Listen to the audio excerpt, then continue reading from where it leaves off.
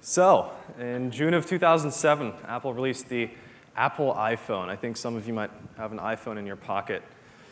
Now, this iPhone, what did that iPhone do? Was it revolutionary, innovative maybe?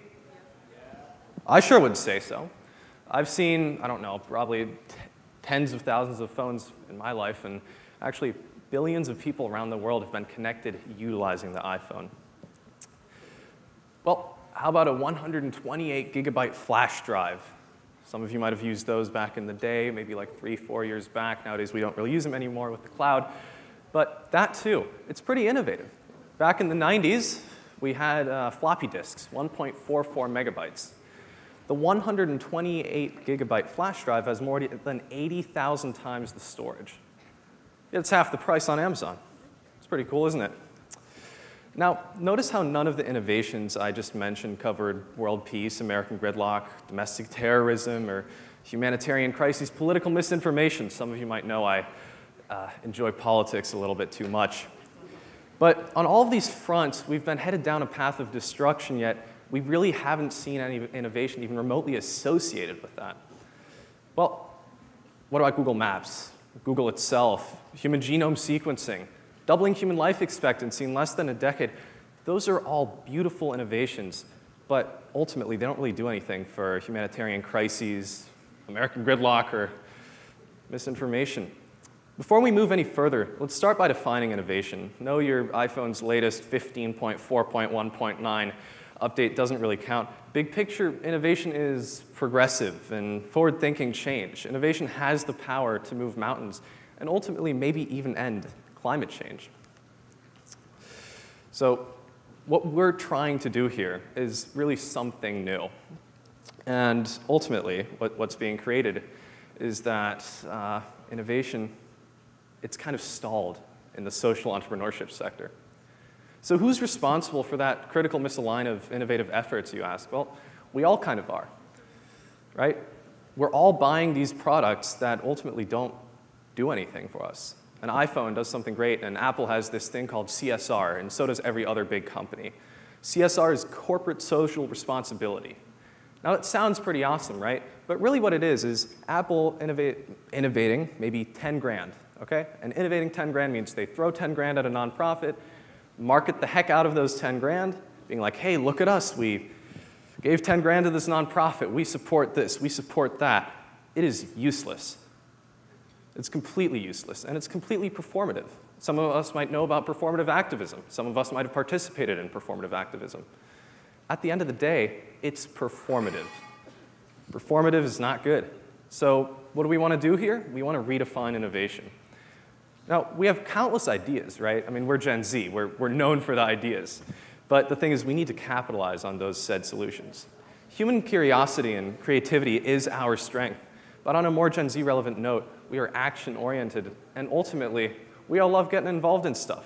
We're at Gunn High School here. There's probably 50 nonprofit founders out here. We've probably got a bunch of people who are into some political organizations or involved otherwise. But at the end of the day, we have these innovative ideas, all with this aim to solve a current problem. The key to change and innovation lies in the unification of the team, and we're great at unification. We're good at putting together a team, but we need to utilize that team. Unification and discourse is the key to being able to move forward in a very effective manner. Discourse in and of itself is this unique thing that I've been battling around a little bit as I'm into politics. Some of you might be Democrats, some might be Republicans, some people might be Democrats not wanting to speak up, and some might be Republicans not wanting to speak up. Right? I know I've felt it before, and plenty of people around America feel it. As we speak, the capacity and potential for Gen Z's innovation is really only growing. So instead of only presenting a future of endless possibilities here, I'm going to introduce you to a few current change makers and initiatives that are driving social innovation as we speak. Nancy Pelosi and Mitch McConnell are two favorite politicians. We always love them straddling and maybe playing some chess matches, but do you really want to see them partake in another ceaseless chess match that really just ends in another stalemate? No, not really. That's for C-SPAN.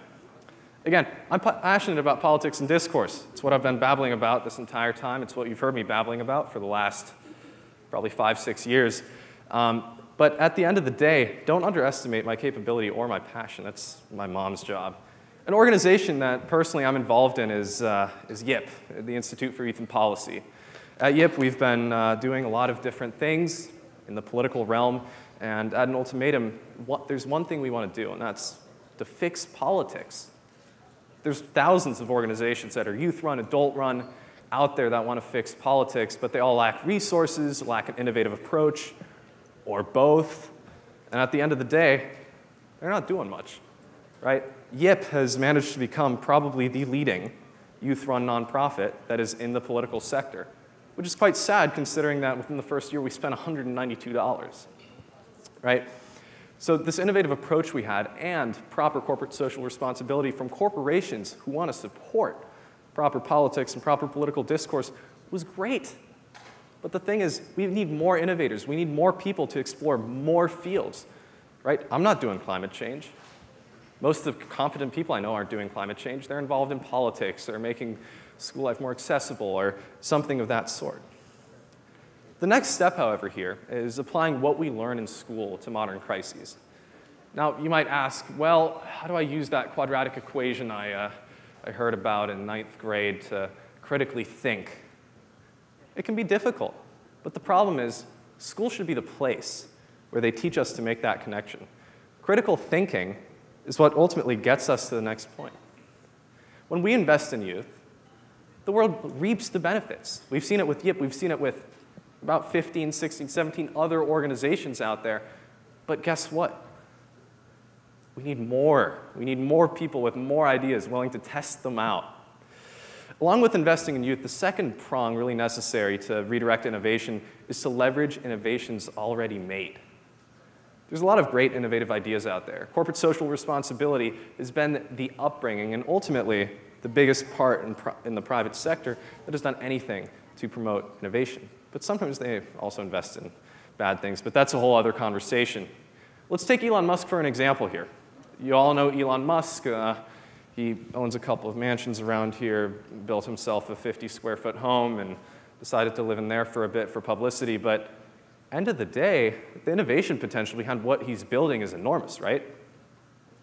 Yes. But recently, he's undertaken this pretty major new ideal. It's making space travel accessible to all. To the moon has taken on a whole other meaning. But end of the day, he's got this team of probably America's most competent scientists, billions of dollars backing this idea. What if he stuck that to maybe trying to reverse climate change, maybe trying to lobby some governments to go climate zero or net zero even? Those pre-existing resources can be redirected and should be redirected, and the people that can redirect them or work to redirect them is Gen Z. Because guess what? The other generations, they've been around for a while, but they haven't really done that. So simply put, we must do what capitalists do best: incentivize and compete. Competition with entrepreneurs is almost like this high school gun. Oftentimes I'm talking to other people and we always laugh about how competitive we all are. But of course I always laugh more. But end of the day, what we want to do is we want to create a competitive market that rewards social responsibility. We want to invest in brands. We want to buy brands that are socially responsible. How are they socially responsible? Corporate social responsibility, CSR.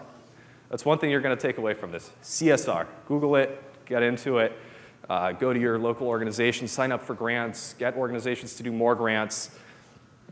End of the day, the nonprofit sector and nonprofit space, unlike the realm of private corporations, offers a solid mission and a solid selling point, right?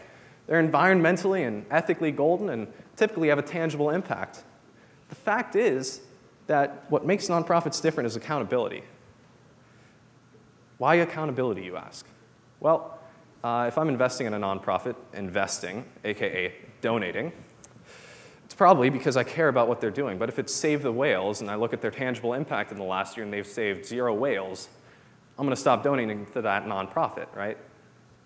Exactly, and that's how most rich people invest in the things they care about. Now, we're facing numerous crises stacked on top of each other. COVID-19, climate change, partisan gridlock, and globalism. Innovation is more necessary than ever, especially with relation to those couple of places. At a time when the nation is the most divided it's really ever been, guess what? We need to start talking to each other. Because 50% of the nation is not going to move forward. We need 100% of the nation to get the rest of the world on par with what we want to do with regard to climate change. Regardless, while tomorrow might be the best labor-saving device of today, I ask you to take the initiative to call for effective change now. Trust that you have the skill and the knowledge to make an impact. Thank you.